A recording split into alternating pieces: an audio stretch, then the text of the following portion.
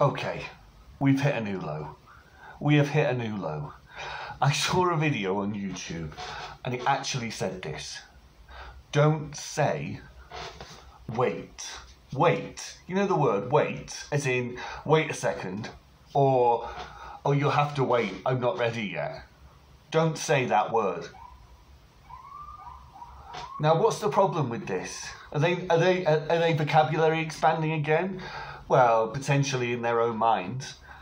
But look, this is something I've thought for some time and something I'm going to say now. And it's this. Why are we constantly encouraged to see language as performance? You know, wait is an everyday word.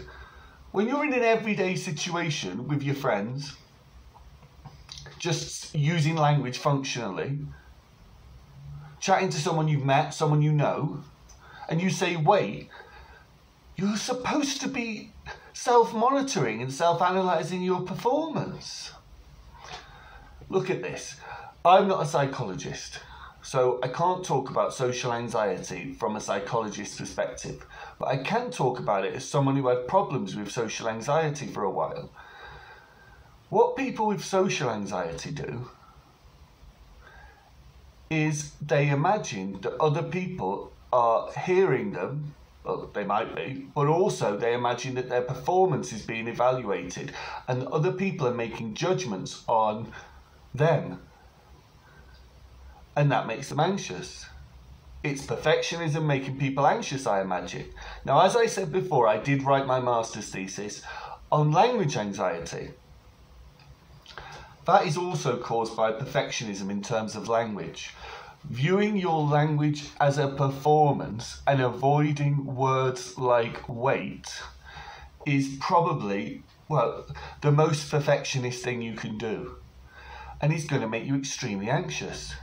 You will talk less, you will be involved in fewer conversations. When you're involved in fewer conversations and you don't hear what other people say, you don't receive the input from those conversations, you don't acquire as much language. So in their own heads, these people are expanding people's vocabulary. But let's take it step by step. So first of all, they're making people perfectionist. Then that means these people who see language as a performance because of ridiculous advice like this are in less communicative situations. When you're in fewer communicative situations, you acquire less language because you have less input. Alternatively, they could say that they are giving you this vocabulary. You acquire vocabulary incidentally and incrementally.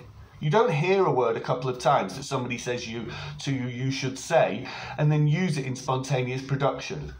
It has to go through incremental stages from active vocabulary. No, that's not true. From passive vocabulary. It's not immediately part of your passive vocabulary. All the way through to active vocabulary. So you are confident, sure of that word. You have acquired it. Their help isn't help, and their hindrance is definitely hindrance. No more of this type of thing. It is absolute nonsense.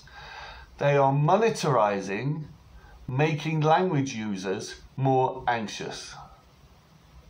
That's James, future multilingual.